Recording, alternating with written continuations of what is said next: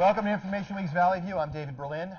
And I'm Fritz Nelson. We're here live in the UVM studios here in San Francisco. Thank you for joining us today. Yeah, Fritz, it's been a busy week. It's Google I/O week. Google I/O is the big developer conference that Google has here in San Francisco, just around the corner from our studio here. We were over there earlier this morning.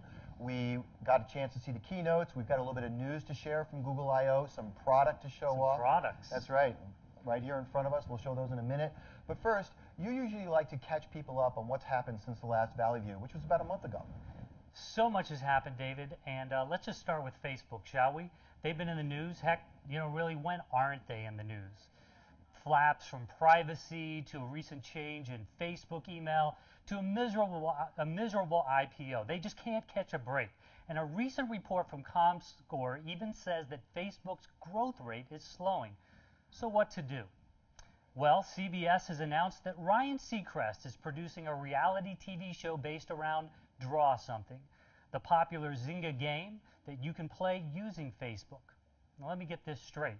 Someone thought watching people play video games on their phones made for good TV?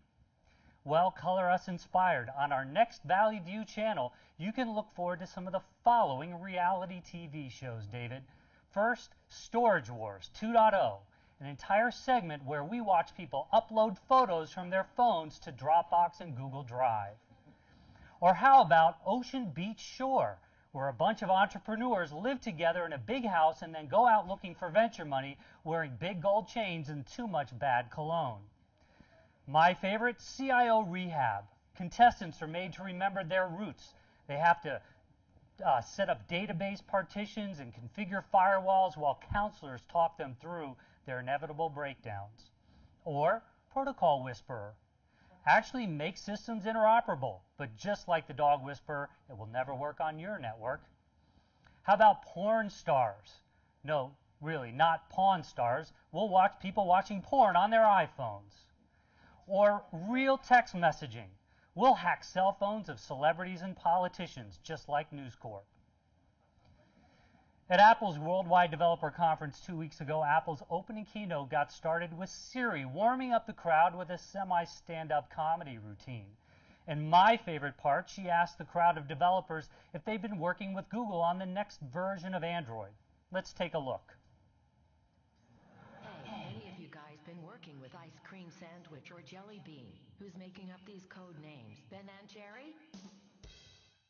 Ha ha ha ha! Good one, Siri. You're so funny. Apple then went into details about its newest desktop operating system, Mountain Lion, which succeeds Lion, which succeeded Snow Leopard, which succeeded Leopard, which succeeded Tiger.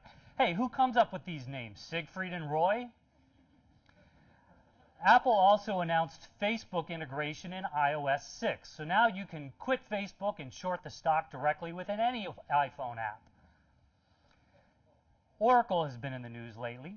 First, the company announced it was getting into the cloud, and then Oracle's founder and CEO, Larry Ellison, bought a Hawaiian island, Lanai. So now he's in negotiations with God to acquire some of the sky. Ellison is working on a scheme whereby the only way to get to Lanai is by SQL injection. Unlike the Oracle Cloud, the hotel rooms will be multi-tenant. And it won't be expensive to stay there, but you have to pay a 22% maintenance fee on your hotel room. Now this week we're attending Google I/O, the company's annual gathering for its developers, and it's been a busy time for such events. Only 2 weeks ago we were here in San Francisco for Apple's 23rd Worldwide Developer Conference. Last week Cisco hosted its customer gathering, Cisco Live, and Microsoft gathered its faithful at TechEd. Last year, even Facebook held its first conference called F8. After this year's wild ride, we think Facebook might want to rename its conference. We suggest Control-Alt-Delete. These developers and user conferences have been going on forever. David, I'm sure you remember DexDecus or Novell's annual get-together called BrainShare. But those were the exceptions back then. Now everyone has a conference. Even Workday brought its customers together for Workday Rising 2012. The battered Research in Motion holds BlackBerry World. Maybe they should consider calling it BlackBerry Fading, or an homage to Novell, Brain Fart. Icon, Assigners of internet domains revealed a list of proposed new generic top-level domain names. Companies who submitted those names will have to pay $185,000 just to have their proposals evaluated.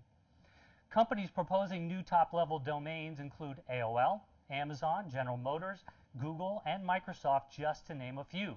Google alone seeks recognition for over 100 new top-level domains, including .blog, .cloud, .phd, .wow, and even .lol, to which Larry Ellison responded by applying for .omfg.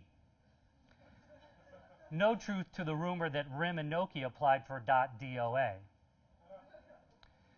Finally, Microsoft announced that it was going to be coming out with its own tablet called Surface.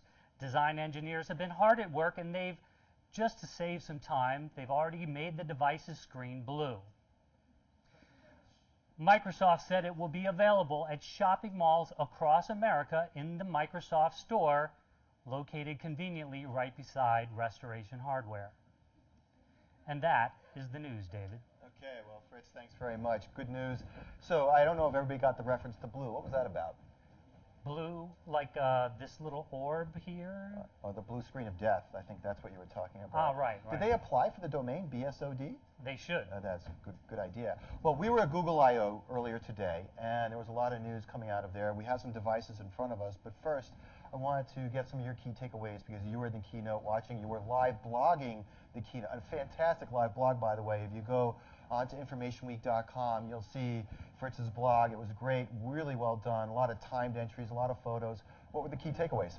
Well, it's impossible to cover all of them. They jam-packed so much news into it, but there were probably 4 key things. So let's start with Android, new version of Android called Jelly Bean. Let's take a listen. I'd like to introduce you to our newest release. You guys ready for this?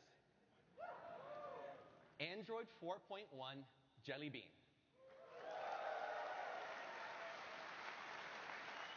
Now, while voice typing works really well when you have a data connection, if you don't have one, it doesn't work. And it can actually be slow if you have a bad connection. So in Jelly Bean, we shrunk the Google speech recognizer that runs in our data centers. We shrunk the Google speech recognizer to fit on the device itself. What is the definition of robot? Robot, a machine capable of carrying out a complex series of actions automatically. It's pretty appropriate. So what were some of the other highlights of Jelly Bean? Well, I think what you saw is a little bit of what was involved in search. So they've revamped search completely, and you've got voice search. That voice search doesn't just take you to a web page, it actually plays the information back for you. There was an enhancement called Butter, which is really kind of behind-the-scenes enhancements to the rendering engine and a lot of optimizations that hardware manufacturers can take advantage of as well. Performance of the user experience, That's less jittery, very smooth animations. And I think one of the most interesting things that I saw was something called Google Now, which is essentially a service that that kind of knows about you. It knows your search history, it knows your map information, it knows your calendar information, and it can start to make predictive suggestions to you. If you have an appointment across town, it sends you a notification, it knows how long it's going to take you to get there. A little creepy in some ways, but making the phone more of a personal assistant. Very interesting that they're coming out with Jelly Bean now. Hardly any devices are running the prior OS, which is called Ice Cream Sandwich. So how long do we think it is before we're going to see a critical mass of devices with Jelly Bean on them? Do you know? Well, shipping in mid-July. I'm certain that they're over there at Google I/O right now talking to developers about taking advantage of it, and I'm sure the hardware ecosystem is a part of that. Maybe it's possible that some device manufacturers will just skip Ice Cream Sandwich altogether, go directly to Jelly Bean? Very possible. Very possible. So we have in front of us here a device. This is the Asus Nexus 7 tablet, and it's about the size of Amazon's Kindle here. And there was some video. We have some video on this too, right? Yeah, let's take a listen. And today, we're introducing Nexus 7. It's a beautiful 7-inch tablet. It's built, thank you. It's built for Google Play. It's running Android 4.1 Jelly Bean. And here it is. 1280 by 800 HD display, which is perfect for reading and watching videos in stunning clarity. Performance. Tegra 3 chipset with a quad-core CPU and... Wait, there's more. So Tegra 3 chipset with a quad-core CPU and a 12-core GPU. That's basically 16 cores, which makes everything, including games, extremely fast and smooth. Front-facing camera, perfect for Google Plus Hangouts and video chatting. All the connectivity options you'd expect, Wi-Fi, Bluetooth, and NFC. Gyroscope and accelerometer, essential for high-performance gaming. And battery, up to 9 hours of video playback and up to 300 hours standby time. Now, Fritz, we were fortunate enough to lay our hands on one of these devices and get it back here in time for the show. I'm holding the Asus Nexus 7 tablet in my hand, and one of the things that's most interesting about it is that it launches into the Google Play interface. So what's that about? Well, I think, you know, what's interesting, we've got the Kindle Fire here, and I don't know, is it heavier, lighter?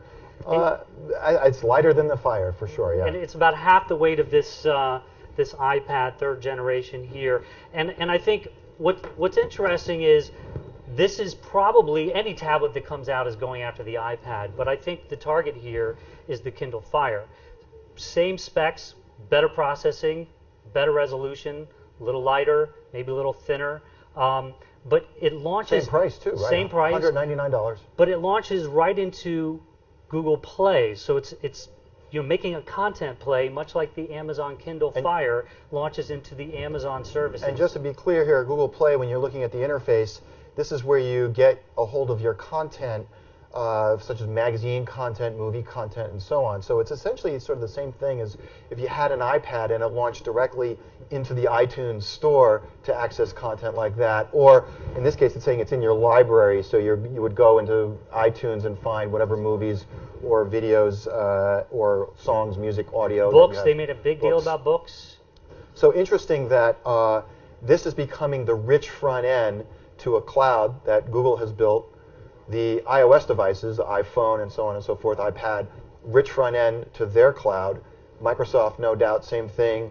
Amazon already doing that. Seems like we're getting to a point where you have to pick your internet, huh? That's right, and that, I think, leads us to our round friend here. Our round friend here. This is a very interesting little device, very spherical, very rubbery, and very smooth. Feels good. You just like to... I do like to touch it. I do like to touch it. It feels good, and I may have to keep it out on the airplane on the way home just to play with it. We haven't quite figured out how to make it work yet because we just got it here to the set. It's called the Nexus 7 Q. Not right. 7, just Nexus Q. This was the Nexus 7 tablet. The Nexus Q. Well, let's hear them tell us about it. We'll come back. With Project Thompson, we brought together the power of Android and Google Play to develop the first consumer electronics product Google has ever designed and built from the ground up. We call it Nexus Q. Let's take a look. Now that we're moving into an era where devices are controlled from your phone or your tablet, we can allow people to use their devices to control their entertainment in a very simple way. It's a small Android-powered computer that's designed to live in your home. It plugs into the best speakers and TV in your house, and it's always connected to the cloud. Nexus Q tightly integrates with Google Play, so you can easily stream music and video. So here's the Nexus Q. I'm going to unplug it so we can sort of turn it around and get a view of of what's behind here. You can see there's a bunch of interfaces, and like I said, we haven't quite figured out what they're all for. We just basically got it out of the box and plugged it in just to kind of have it here as a prop. But it seems like it's competing with Apple TV, no? It's Apple TV. It's using, obviously, the Google Cloud and Google Play, and the one big difference that I saw, and by the way, it's got USB, it's got mini HDMI, so it goes out to your television, it goes out to speaker systems, so you get music as well. But the one thing that struck me was there's a social experience as well. If you came to my house, if I let you come to my house, which you never do, and we have this in my house, and you have your Android device, you can load up your music into the experience via the Q. So my music, your music, other people's music, we can mix that in and play that out, your movies, your content on my devices in my home. So given that you don't let me into your house, I can sneak up behind your house and hijack your entertainment system. Is that what you're saying? Yeah, and that would be a sad day. Because there was no authentication. We looked at it and Right. we heard that you didn't have to authenticate. So a little bit of a security issue maybe. Right. Don't know. We have to figure it out. All right, one more thing. Yes. Google Project Glass. Let's. This was a pretty interesting Crazy way of video. announcing it. Yeah. So tell me now, who wants to see a demo of Glass? Hey, we're just down here in Moscone. I got a few thousand people here. I was hoping to maybe get that unit I lent you down here, and I thought maybe you guys could show us a fun time on the way down.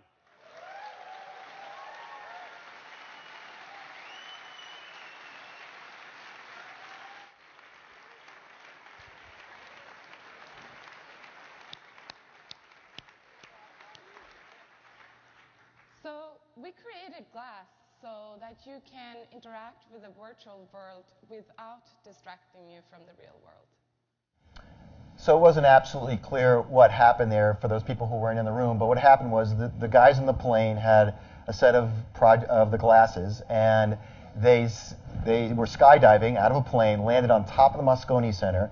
Then some guys with mountain bikes picked up the package, brought it to a guy who rappelled off the side of the Moscone Center down to the ground floor. And then these other guys picked it up with mountain bikes again and rode it right into the keynote room, onto the stage, and hand-delivered it to Sergey Brin. That was the co-founder of Google who was talking about that. And he had interrupted Vic Gundotra, who was giving a presentation at that very moment, to do this whole dog and pony show. That's right. And we don't have any Google Glasses. They're not giving them out. But people who attended Google I/O will actually be able to pre-order them for how much? $1,500, and they don't get them till sometime next year. Sometime next year. So clearly they're getting developed. You had to be at the Google I/O conference in order to pre-order them. Nobody else can pre-order them. And clearly they're looking for the developers to take the basic prototype and come up with some ideas for it to sort of inspire a whole new ecosystem around these glasses.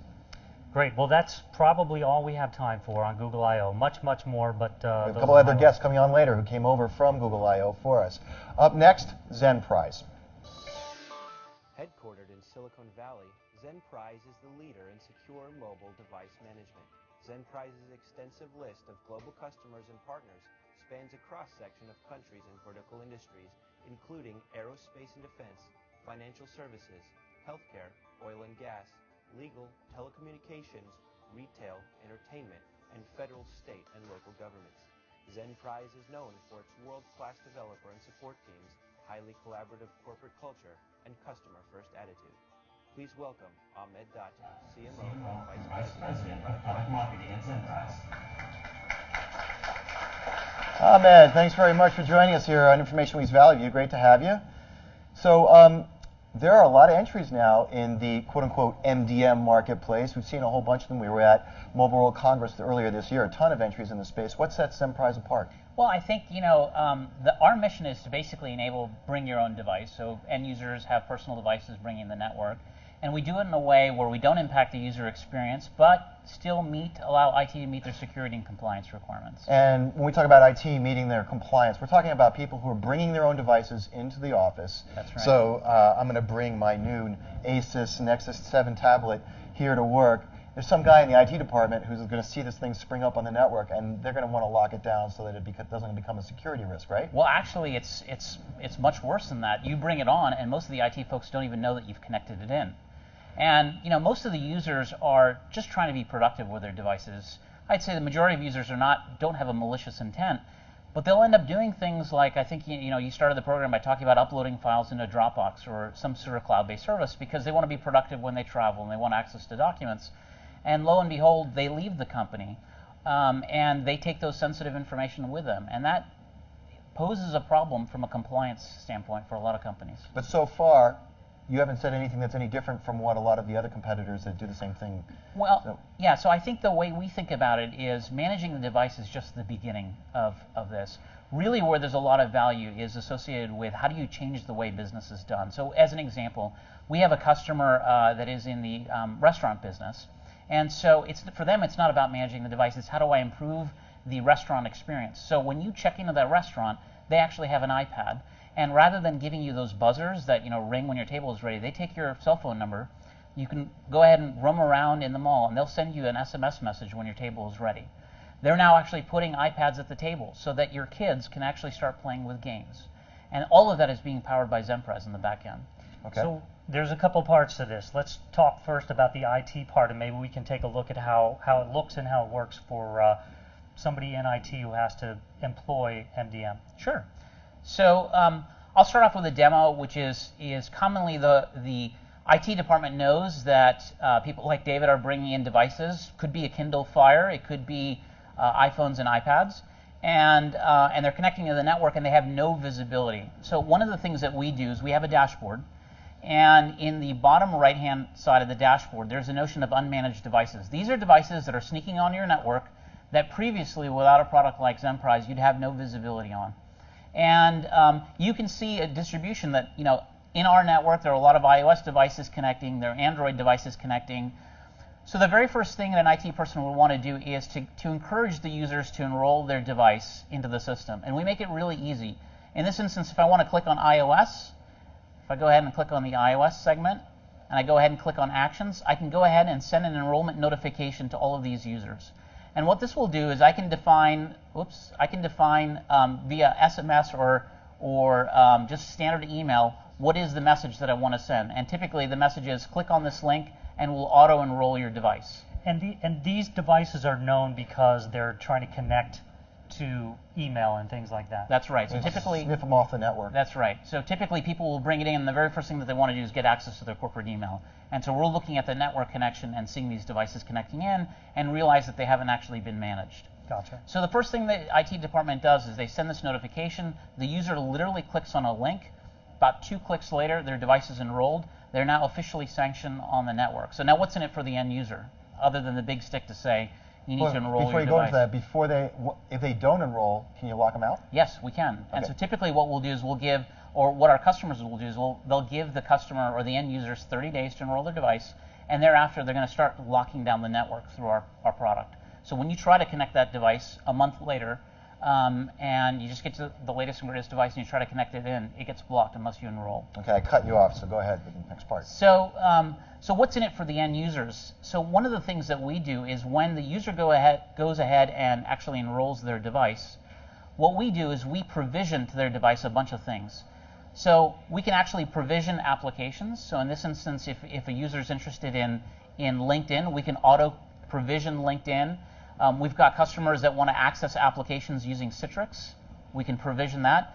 We can also, from an IT compliance standpoint, auto-enable things like a passcode. We can also auto-configure their email so they're not sitting there trying to figure out what are the settings that they put in. All of that is done automatically. They enroll their device, and now all of a sudden IT has visibility in what devices are connecting to their network.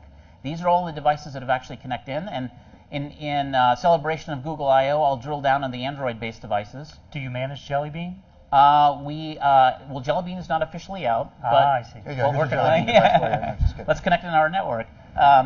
And so, when we go ahead and drill down into any one of these devices, I'll go back here, and drill down into the Android device, I can actually, as it loads up, we'll be able to see all the different devices by OS.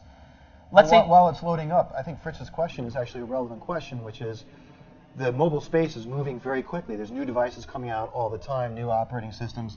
We talked about how Jelly Bean is practically leapfrogging ice cream sandwich barely out. If you don't support the latest, greatest, can they sneak onto the network, or do you have a way of locking down anything that's not recognized? We do, actually. So we have a way of locking down where IT can say if a device is not greater than this version or less than this version, block them on the network. As a standard policy, we have a policy within 30 days of when a device manufacturer or an OS manufacturer releases an update, we support it. Okay. And some organizations have thousands of end users. I can't imagine doing what you're doing here, user by user by user. That's right. You mean in terms of being able to notify or manage them? Yeah, setting policies and applying them across that's the user base. And that's a great question. So what we end up doing is most organizations have Active Directory or some form of directory services.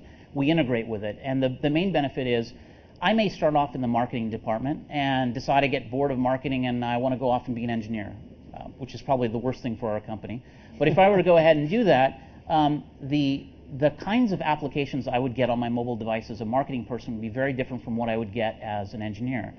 And when I get moved in the corporate directory services from marketing to engineering, I don't have to re-enroll my device. Our product is smart enough to detect you've changed groups, and we will automatically provision the right sets of security policies, the right sets of applications.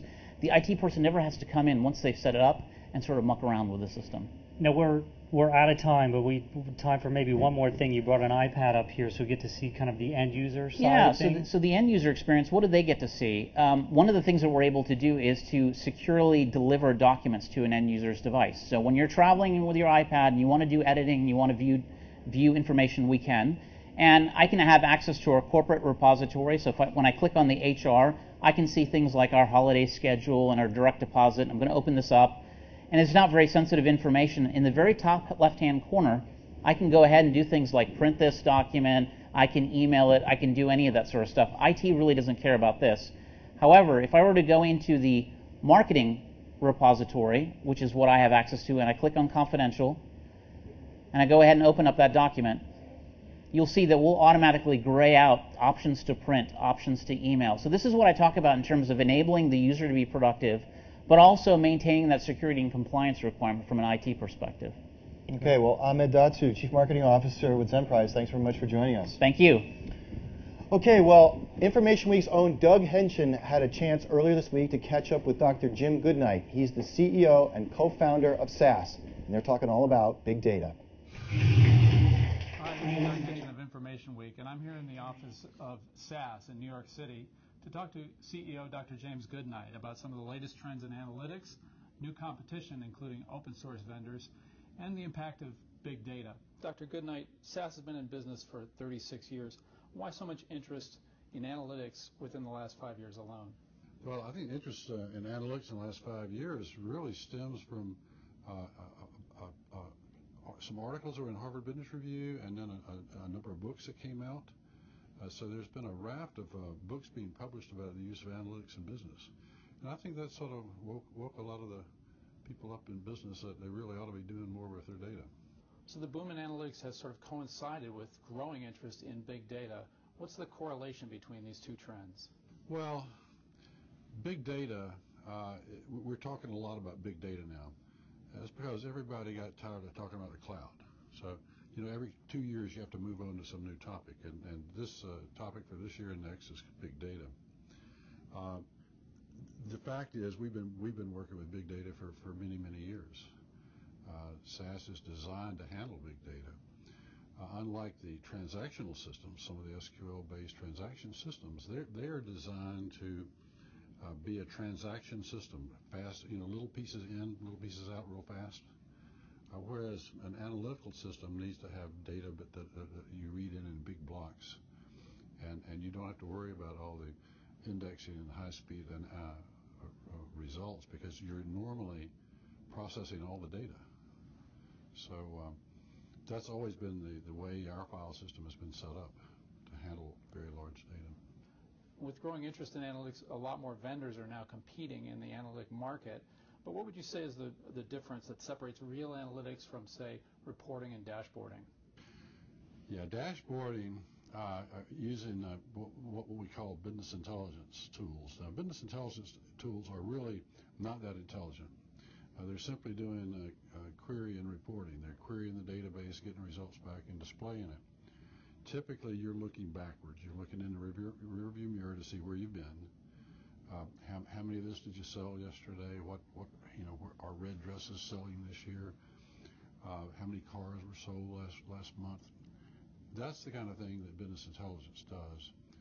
Analytics uses all the past data in the past to build models to forecast the future. So that's the big difference in what we call analytics and what the BI vendors call analytics. Their stuff is looking backwards, frequency, bar charts, things like that. We're doing things like logistic regression to compute the probability that somebody's going to default on a loan.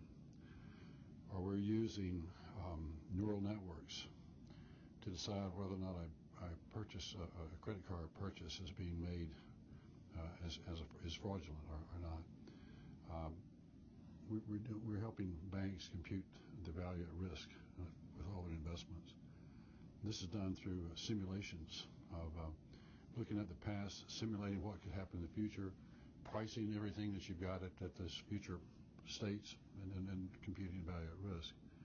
So analytics is a lot deeper than you're seeing from some of the BI vendors. You're getting very intense competition from tech giants like IBM, Oracle, and SAP. As a customer, why wouldn't I want to buy from the same vendor that offers me my applications or my database? Well, because they're database vendors. Why would you buy a solution from them? I mean, if you want a real analytic vendor, you come to SAS. We support all those databases. We read every one of them. So it's not that the fact that you've got your data in Oracle or DB2 doesn't matter. We can read it just as good as anybody else. But they say they now offer the analytic software as well. Well, they do. They offer a limited set of functionality.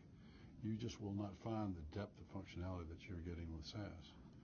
Plus now, we have really moved into massively parallel computing using low-cost grid computers, and with that, we can process massive jobs 1,000 times faster than before. So we are sort of the cutting edge of this high-performance analytics. Thank you, Dr. Goodnight. This is Doug Henshin of Information Week here in the New York City offices of SAS, talking about analytics, big data, open source trends.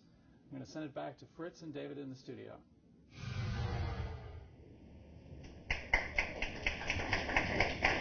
Thank you, Doug. Well, great stuff from SAS and Dr. Jim Goodnight. We're now here with David Crane. He's a partner with Google Ventures. And David, thanks for joining us, taking the time out of your busy schedule. You were obviously probably over at Google I/O today. We're trying to get as many people to come over, as many Googlers, as you call yourself, to kind of come over here. And we just learned while that was going that you are employee number 84, is that right? That's right.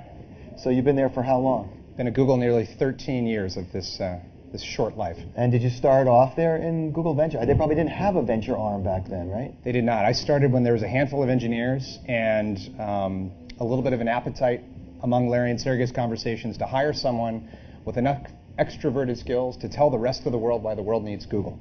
Okay, and that was your job? That was my first job for the first 10 years so at you're Google. Like a PR guy? That's exactly right. All right, wow. Well, the homepage for Google Ventures, which is googleventures.com, says a radically different kind of venture group.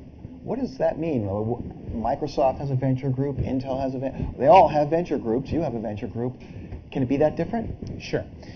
For starters, it's what motivates us. 3.5 years ago, when we spun up Google Ventures, it was very important as essentially last man in on venture, we had to distinguish ourselves and we had to do something different. So the motivation is really inspired by our aspiration to be the most hands-on, most involved venture capital investor of anybody in a syndicate. When you say hands-on, what does that mean? So our team today is about 55 people. We invest in the United States only. Of those 55, just 8 of us make the investment decisions. The balance of the employees are dedicated teams of engineers, product and designers, technical recruiters, marketers, and there's another layer that rides on top which we call Startup Lab, which is essentially like a small university for entrepreneurs. We are very hands-on on all of those levels, helping companies at really any juncture with technical problems, marketing problems, sales problems, hiring, etc. Is this the farm team for Google's future business objectives? And it sounds like you're so hands-on, probably lending a lot of help in the context of what Google is doing and what the strategic plan is. I know that other companies like Intel, Microsoft, when they make investments, they don't necessarily provide that hands-on attention, nor do they tie the companies to any specific part of Microsoft or Intel's vision for that matter. Is there a tie here? That's right. That's the most important point. The tying would be called a strategic investment decision. Google Ventures is not set up that way. We are measured by one sole criteria, which is financial return. So you could think of our structure more like the firms that you find on Sand Hill Road or you find investing in the East Coast. Financial return is what we aspire to do, and we believe we can influence that by working very closely with these teams on technical issues, recruiting, etc. Is Google I/O a place where some of these companies that you've been working with are featuring their technologies? Yeah, we have some folks here, one called Clicker, in fact, which is a new investment that just announced this week that has a presence at I/O. We've had companies in the past, one last year, in fact, called Scavenger, which had the privilege of being drafted by Google to write a game, a scavenger hunt, if you will, for all I/O attendees. And this was something fun and whimsical that the I/O community got to do in between conference sessions. And I know Clicker just kind of came out last week. They announced the ability to move from cloud to cloud, and it's kind of interesting why Google would be involved in that. But I'm also curious about the size of the investments. What are the kind of ranges of investments that Google Ventures makes? For starters, we have one investor, which is Google. It's a $200 million a year fund, and we write checks as small as $100,000 per investment. And we also can skew as high as $30, $40, $50 million in a late-stage, more growth-oriented investment. So we don't tie ourselves to any regimented philosophy about when to invest and how much to invest. It can be anything across the spectrum. And what kind of, give us some ideas of success stories. You guys have been at this for a while.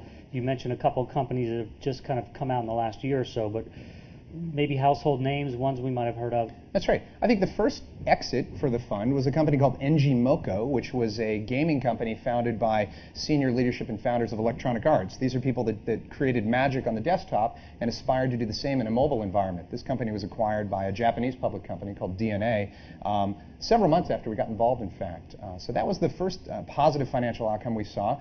Another company called HomeAway, which is sort of specialists in vacation rentals. They own a number of properties, one called VRBO, which is very popular in the United States. This company filed to go public and successfully achieved that outcome about 6 months ago. And I know it's painful, but Google is a company that I think learns from its failures as well. Can you talk about that process and how Google deals with that? Obviously, ones that don't provide a return. Sure. Google Ventures itself is fenced off from Google in a very deliberate way. We live in a building that's on the campus, but it's exclusively for our employees. Those insights, those lessons learned, I think, primarily come from the experience. All 8 employees. 8 employees plus the other nearly 50 that are involved in helping the company as well. So they're not from other parts of the company? Not at all. They are dedicated and local to our fund. And really, the majority of these 55 people that are on the staff are refugees of Google. We have spent anywhere from 2 to 3 years to upwards of 10 years plus working on different pieces at Google. We kind of got the band back together again and brought a number of us together that worked previously on the Google side and said what we've learned, the miles that we've traveled in our various experiences at Google can then be shared with, those insights given to startups, and help these guys maybe avoid some of the same mistakes or capture some of the same opportunities. There's some companies out here watching this and they're saying, how do I get some of Google's money? So how do I get some of Google's money if I'm starting something up? The best way to do it, in fact, is to find yourself an introduction to one of us through the Google network. There's a sort of a casual philosophy that we have that some of the best entrepreneurs in the world probably have at least one friendship or 2 relationships inside of Google. Get their attention, they'll get our attention, and then we're happy to take a meeting if it looks like a match. Is there a way to reach you through googleventures.com or Google+? Back to the point about just 8 people, it's really impossible for us to keep up with emails. So the best way is to meet one of our colleagues. We're going to chain you to that poll over there. There's a bunch of people here, that's right. You see a lot of companies come through. Maybe just give us a couple quick trends that you're seeing. Sure. We're seeing a ton of activity in gaming right now. Gaming at the most simple consumer level, gaming at a more complicated, massive multiplayer online gaming environment. Within those game environments, we're seeing interesting opportunities in commerce and payments and virtual goods. We're seeing a lot of opportunity in life sciences, which would be a less likely place you would think that we would be hunting for opportunities. Many trends that we're seeing in traditional life sciences research are moving away from labs, microscopes, petri dishes, and a lot of that work is being done computationally in the cloud. This is an area where we have deep expertise and a lot of experience, and we can bring great value to these companies. Do you give any credence to the lean startup thing that people are talking about, big controversy? Sure.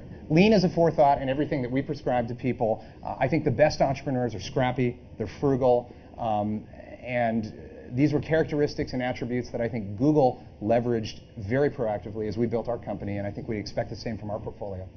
Okay, well, David, thanks very much for joining us. You know, everybody who comes on our show gets a free Information Week Valley View mug. We want to hand that to you, and hopefully you'll drink out of it in good health. I will caffeinate regularly with this. Thank you. That's right. And if you want to get the mug, you got to get on the show. And the way to get on the show is to either contact me or Fritz. You can contact us on Twitter. He's at F Nelson, and I am at D Berlind, DBERLIND. You can also write to us, email, that is. Unlike with David here, who's too busy to get your email, we don't get enough email. And so you can write to us. We're easy to find. Go to informationweek.com. Find your way to our profile pages. Our email addresses are there. Now, David's not the only Googler we have here over from Google I/O. We also have Peter Adamczyk. He is the data lead from the Google Art Project. He's going to be joining us in a second to tell us about a big announcement that they're making at Google I/O. Great. Thanks, Jack. Awesome. Jump up. Approved. His configuration files have won Pulitzer Prizes. He just stares at a trouble ticket, and the problem goes away. Sometimes he sends emails without addresses, and they still arrive at their destination. He is the most interesting IT guy in the world. Stay connected. We got a video that'll. Okay, we're back here, and I'm sitting with Peter Adamczyk. He is the data lead for the Google Art Project. He's getting a system set up right now. So, Peter, thanks very much for joining us here. No, of course. It's great to have you. And so this morning we were at the keynotes, and we were hoping to get some sense of what in the world you guys were up to at Google Art Project, because the announcement has something to do with Google Plus, I understand. So how about giving us a sense of what it is you guys are doing? Well, first, just a few words about the Google Art Project. We started about 2 years ago now with 17 museums, basically providing the museums with a platform to show their collections. And over the past year, we've expanded to 150 museums, now in 40 different countries, about 30,000 works of art. So we're now on the Google Art Project page here, looking at the collections. So there's a couple of different ways to navigate. You can flip through and find a museum that you're interested in. And again, it just gives you a sense of the kind of art that a museum has. They pick the work. They totally figure out the best way to represent their collection, the depth and the breadth. Everything from rock art to contemporary sculpture, everything in between. And so the museums are taking on the role of curating. Absolutely. We call it virtually curating their artwork into this environment. And most of the museums have images online, of course, but what we do is we give high-resolution images as well as gigapixel images, so very brushstroke level detail and incredible kind of zooms of all of the objects that the museums have to offer. And there's a street view. There is a street view component, yes. Yeah, so you can tour around the museum. In 50 different collections, we've been able to go in and actually capture using the indoor street view trolley. So show what the galleries actually look like, see the objects and spaces that they exist in, and actually give people a sense of visiting that space. Get a sense of the gallery that they're actually physically located in. Exactly. Right. So what we've done today actually is launched the Art Project Hangouts. And the idea there is that Hangouts is a part of Google Plus. Hangouts, right? Exactly, is a part of Google Plus, and it's for a people way who don't know what Hangouts exactly, are. Let's why don't we talk about that for 1 second. Hangouts is just a way for video conferencing to work really well and really easily on the web. A way to make it social and easy to set up a video conference with your friends. Very ad hoc. You can just, in a Absolutely. heartbeat, invite a bunch of people to a video conference and not only see each other but collaborate on different types of content. Yeah. So Fritz and I were naturally assuming that one type of content that you might be able to collaborate on would be art. Exactly. So in this case, what we've managed to do is wrap the art project within a Hangout. And the idea is that a museum educator or curator would be able to start a Hangout. Any number of people would be able to join either through the Hangout directly or if it was on air, so through YouTube, live streaming over YouTube, or recording it for future reference when the curator wants to show another tour. And really, let me actually show the video. I think that might be the easiest way to give people a sense of the tool itself. It looks like we're using one of my paintings.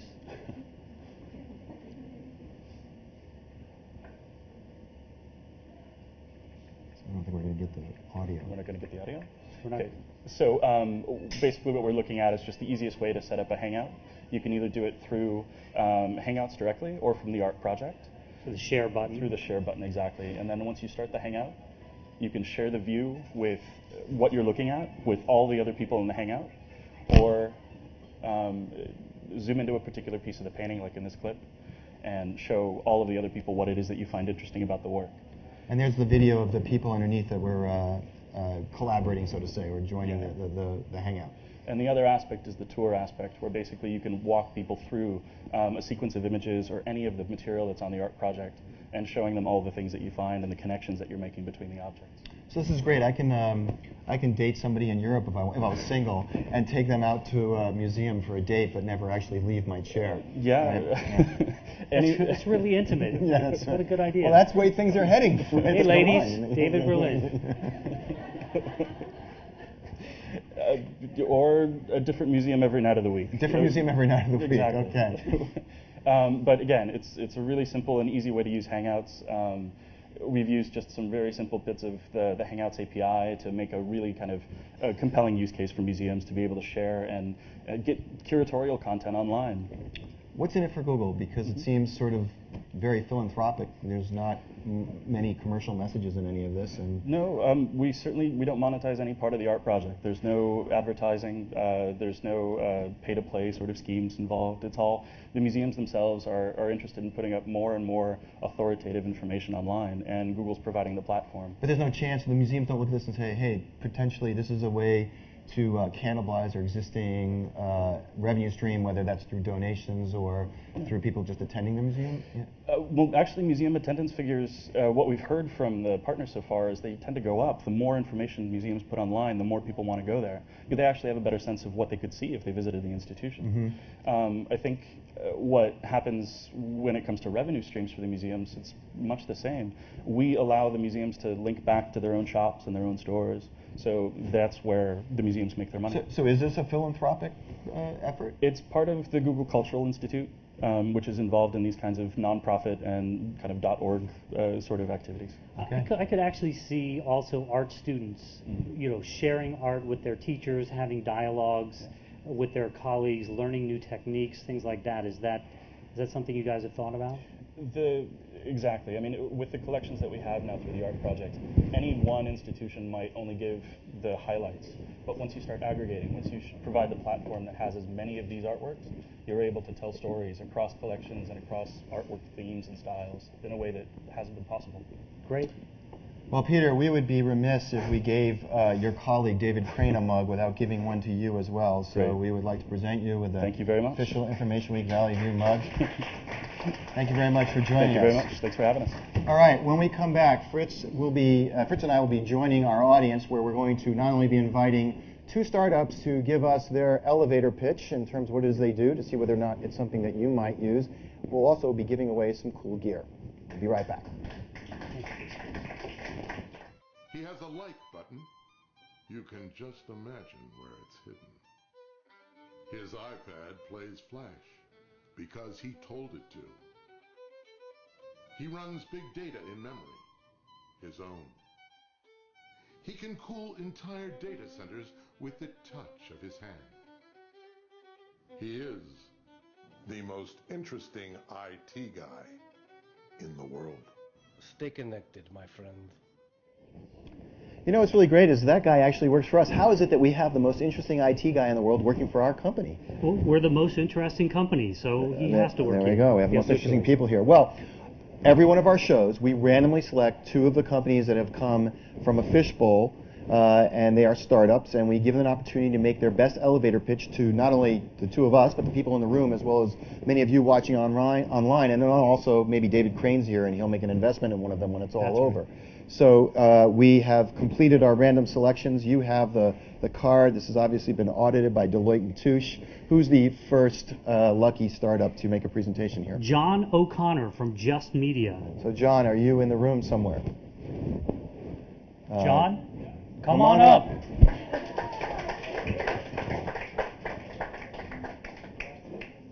All the way. You got to come up here. You got to stand right here. You got to be in the spotlight. Okay. Whoop, no. Face that camera there. Yeah, there we go. These guys have got the camera spotted on you. So Just Media, what does Just Media do, John? We're a media buying and strategy agency based in the East Bay. We're about 15 years old now. We started in the UK, because you can probably tell by the ridiculous accent. So you're not quite a startup, but you put your name in the fishbowl, and here you are. That's right, absolutely. Okay, you game the system. That's okay with us. Oh, okay. Yeah. Well, obviously, they said, put your card in here, so I did. Oh, okay. I do anything I'm told. Very well. Okay. So maybe we could get some thoughts about some of the startup clients that Just Media represents. We actually do represent a few. We pretty much focus on the technology area, but we do work with some emerging technology companies and in the green sector and the solar sector as well. Who's your favorite? My favorite client? Yeah. Probably YouSendIt right now. YouSendIt. We work quite a lot with them over the last year. About a year now we've been running their media campaigns. And what do they do? Well, they're online storage. You were actually talking about them earlier on. They compete with Box. They compete with Google even. They compete with Dropbox, and they're in one of the online storage space. Okay, and so what is it you do for them, and more specifically, because you kind of gave a little, you Sure. did give the elevator pitch, but let's Very just get into some detail. So there's some other startups watching, or David Crane decides he needs somebody like you. What is it? Well, we do media strategy and media campaigns for these types of companies, and with YouSendIt, we've been running their lead gen campaigns and actually getting them leads, getting them demand gen, getting them new prospects and new clients for themselves. We primarily work with them in the online space. We're doing a lot of digital campaigns, but we also work in traditional media, print, out-of-home, television, radio as well. Okay, great. Sounds like they ought to be sponsoring our show. We should, actually. I'll have a word with my CEO. Okay. Excellent, perfect. Well, I'll tell you what, how do people reach you? They can email us or go to our website, www.justmedia.com. How do they email you? What's your email address? It's JOHNOCONNOR @justmedia.com. OR, it's too not much to remember. ER, that's OR, right. yeah, it's a very Irish spelling. Okay, all right, John, thanks very much. Pleasure, thank you very much. Okay. Thank you. He just shook the hand with a cast on it, by the way. You're going to be okay? I'll be okay. I'll be okay. All right, so that was our first randomly selected non-startup. Hopefully we have a startup now. Well, we actually have somebody whose company has been on the show before and who competes with one of the companies who is here. This is Clarissa Horowitz, who is with Mobile Iron. Okay, Clarissa, here we are. Come on up, Clarissa. All right, step right up to the microphone and the cameras here. Now, I saw Otis here earlier, and he's been on our show. Did a little debate with Good Technology. So you guys compete with Zenprise. Why don't you tell us what you thought of what they had to say? Were you really here just spying on Zenprise to see what it is they're up to? You know, I was. Okay, yes, good. In fact, that was my whole intent in coming here, and I'm not kidding. Unfortunately, I had to step out and take a call that actually took priorities. So you missed it. I missed it. Well, you can watch You can watch the I'm a delayed terrible broadcast. spy. You can watch the delayed broadcast, and what Zenprise told us is that they have a whole bunch of secret sauce, and they're way better than anybody else in the space. So you're going to have to somehow top that in about 30 seconds. Let's hear it. Okay. So every global company in the world is moving their business onto mobile devices. Mm-hmm. That means they've got devices they have to keep secure and manage, they've got content, and they've got apps. They need something to manage and secure this. They need a platform, and they cannot do it with technology that they already own. They have to buy something else. Mm-hmm. Why should they buy Mobile Iron? Because we are the category leader, as named by Gartner. We have delivered first-to-market innovations, including Selective Wipe, which is now a cornerstone of anybody's BYOD strategy. What's Selective Wipe? What does that mean? So if you've got corporate information and personal information, you're probably going to get pretty unhappy if you leave a company and all your personal information disappears at the same time as your email account and your apps. So what you're saying is that they can wipe out all the corporate stuff but leave your personal stuff intact. Untouched. That seems like a rather standard part of any MDM solution these days. It was, but we delivered it first. But now that everybody else has it, what sets you apart? Because people don't buy based on who delivered it first. If there's plenty of other entries in the market that already have it, then they buy based on other things like cost and... They buy based on the track record of innovation, because what's going on right now in mobile is that things are changing so quickly that nobody can keep up. And so what they need to believe is that they've got a vendor who not only has what they need now, but who can keep pace with the things that they're going to need in the future. Maybe your customer list also, it helps to have good references. You've been around a little bit longer, so you have some extra We do. customers. We've been selling for almost 3 years. We've been a company for 5. We've closed $97 million in funding. We just announced a $40 million Series E round last month.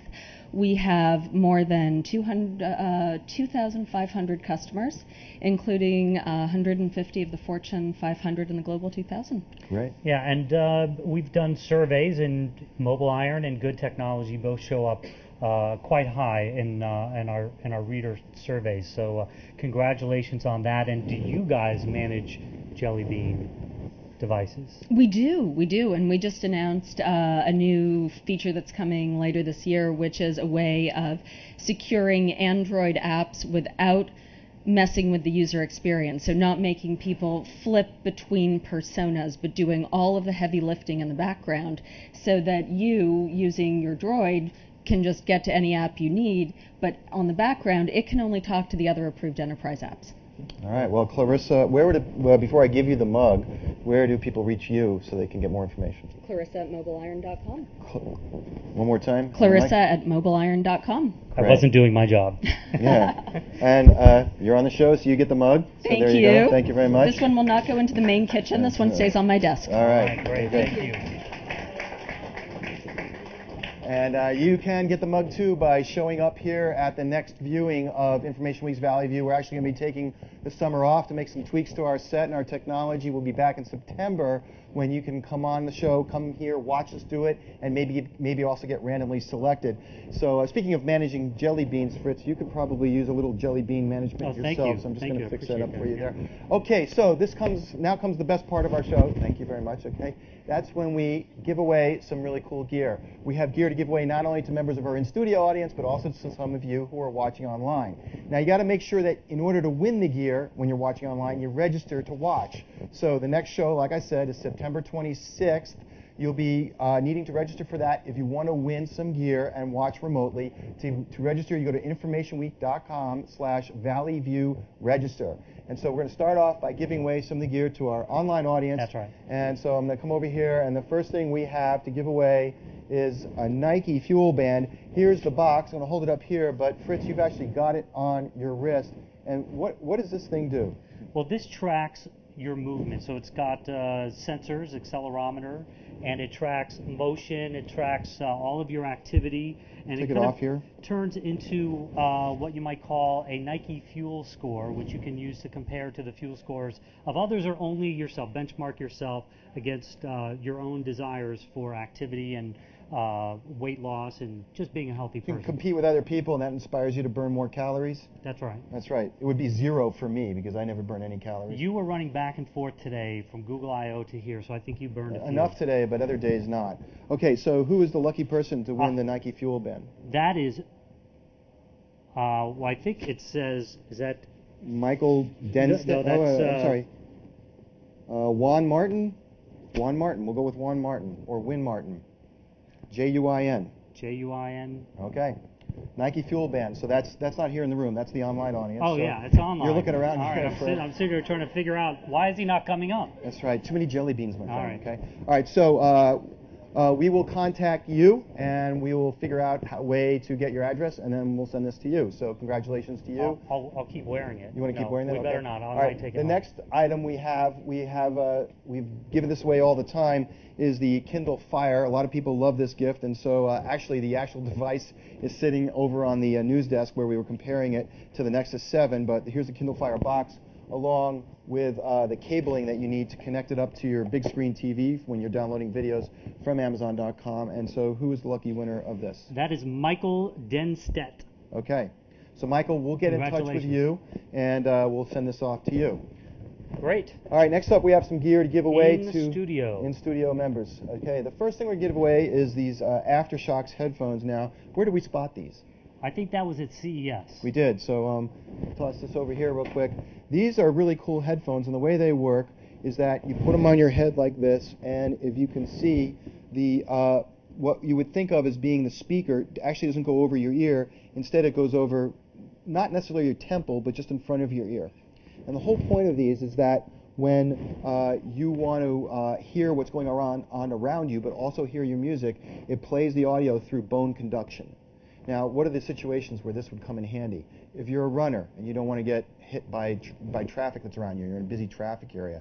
If, let's say, you're driving, a lot of people drive with these headphones on, they can't hear what's going on around them. Well, these headphones will make it so you can hear what's going on around you, plus you can hear whether you're on your phone or listening to music. I wouldn't advise listening to music through headphones anyway, but a lot of people need a hands-free headset for talking on the phone. And this actually got its got its start in a military application where the soldiers were using these and receiving commands from their commanders who are somewhere else, and you need these so that you can hear what's going on around you. You can imagine the battlefield, it's really important not to have something like regular headphones obstructing your what it is that's going on around you. So the Aftershocks headphones, and who does that go to? Andrew Cho.